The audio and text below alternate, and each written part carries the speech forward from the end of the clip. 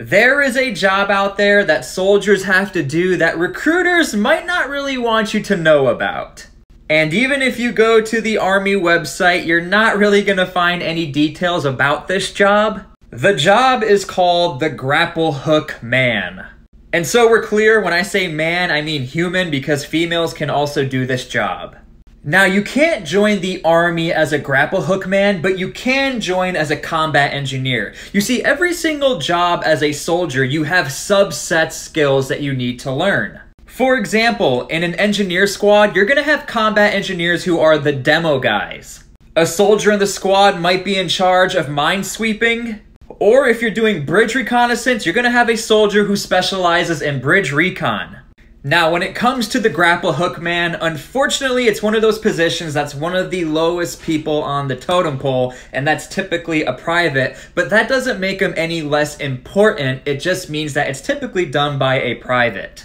So what makes this job so dangerous, and why is it the most dangerous job a soldier can do? Quite simply, the job of a grapple hook man is to clear a lane or a footpath for soldiers to charge through obstacles. But let's actually break this down even more. Let's say intel came in, because you're always going to have intel, and they tell you what kind of obstacles are going to be out there.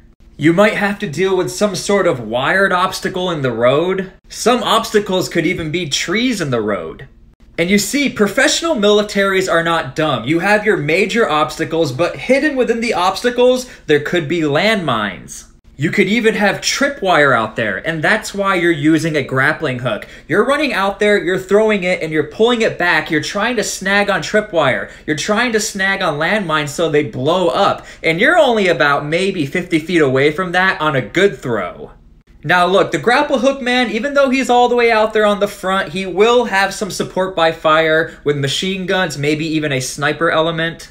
And that support by fire is essentially trying to get the enemy to shoot at them and pay attention to them while you're pushing towards the enemy and the obstacle. You always have to assume that the enemy is paying attention to their obstacles. You see, usually obstacles are put in areas in the path of least resistance. So they know you're coming, and they would love nothing more than to see somebody throwing a grappling hook their way and just taking him out.